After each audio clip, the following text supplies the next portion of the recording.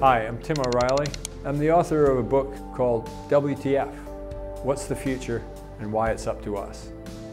There are a lot of people who express the worry that AI is going to become more intelligent than humans. I'm not really that worried about it. I actually have an alternate theory of artificial intelligence, that we're already building AIs. Facebook is an AI, Google is an AI. And the question really is, what are the rules that we use to construct this organism? Because already these AIs are potentially hostile to humanity.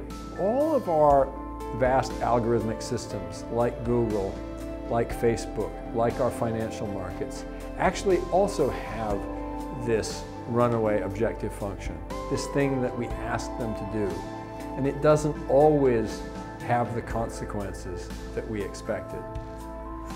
Our algorithmic systems, whether they're simply big data systems or true AI, all have this characteristic that we give them something that we ask them to optimize. And that optimization function can get out of control. Facebook's creators thought that their optimization function of engagement, of showing people more of what they liked, more of what they shared, they didn't expect that it would lead to amplification of partisan divides, it would be an invitation for spammers. Our algorithmic systems are a little bit like the genies of Arabian mythology. We ask them to do something, but if we don't express the wish quite right, they misinterpret it and give us unexpected and often alarming results.